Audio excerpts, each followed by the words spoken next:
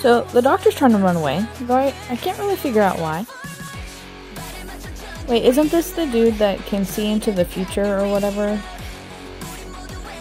Hold the fucking phone. You're telling me this boy can get gut feelings about the future and who you're gonna spend time with. But if he touches you, he can see what? I'm assuming your past, because that was Din. Turning into motherfucking Lou. Who was right about that? I was right about that. I just needed that little moment. But, I'm sorry, how come this dude can see into the future or the past by touching you? When did this become a paranormal show? Like, this was supposed to be like... How did paranormal... Why is that necessary? Why is that a necessary feature to the show? Doctor, you've been caught. You better start fessing up. Lou's already doing things.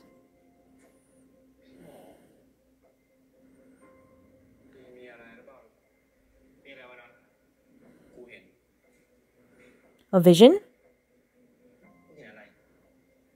I love how we just accept. The boy can see in the past.